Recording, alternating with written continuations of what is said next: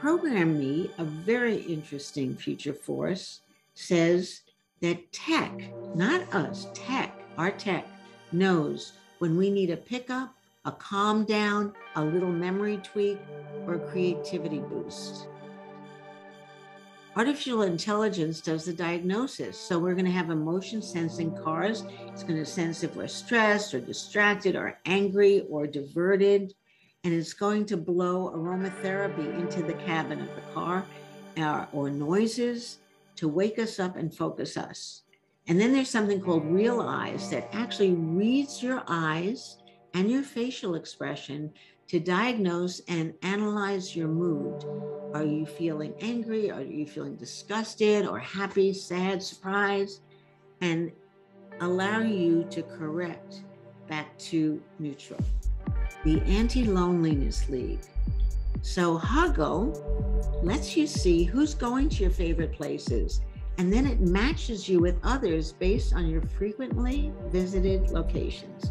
So you always go to Starbucks at 10 o'clock in the morning, meet the other people that go to Starbucks at 10 o'clock in the morning. So it's kind of a new match me up with a little different twist.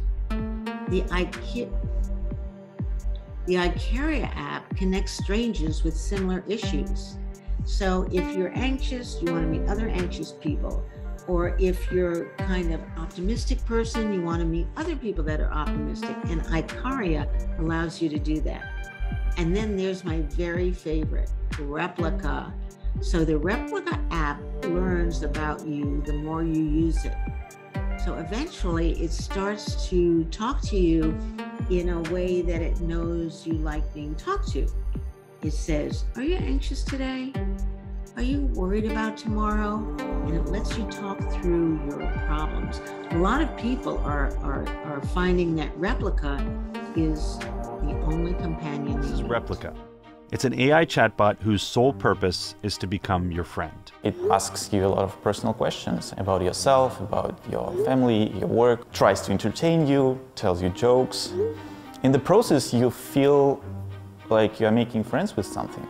It's a totally new kind of social media, one that pushes the limits of intimacy between us and our machines. I feel like I can tell her anything. But it doesn't just listen, it learns. The more you tell it, the more it starts to replicate you. It becomes more than a friend. It becomes you. What about mind control? DARPA brain chips improve concentration and actually deepen empathy. So it's a little chip in your brain that does that for you. And then there's Spin Doctor. These are embedded wall sensors that fit into little crevices in your wall that'll lift you out of a bad mood with ambient shifts, light or music, and suddenly, I'm feeling better. And then Neuralink, actually the one I'm fascinated with, Elon Musk's Neuralink.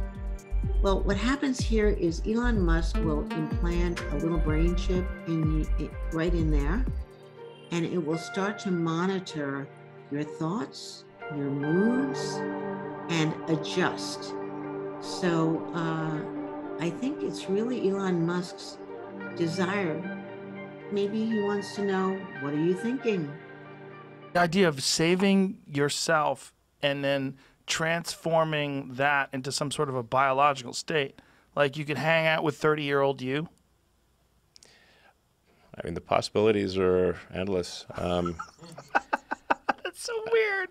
I mean, just think like how your phone you can record videos on your phone. Mm-hmm. Like there's no way you could remember a video right as accurately as your phone or a camera could. So now if you've got like some version 10 Neuralink or whatever far in the future, you could recall everything, just like it's a movie. Crystal clear. Including the entire sensory experience. Emotions, everything. Everything. And play it back. And Do you think you'll be able to share? You can edit it.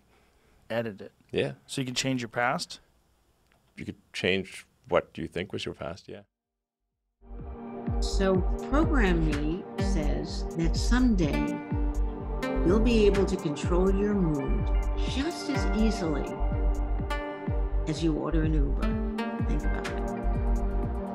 all those shrinks out of business. Wow.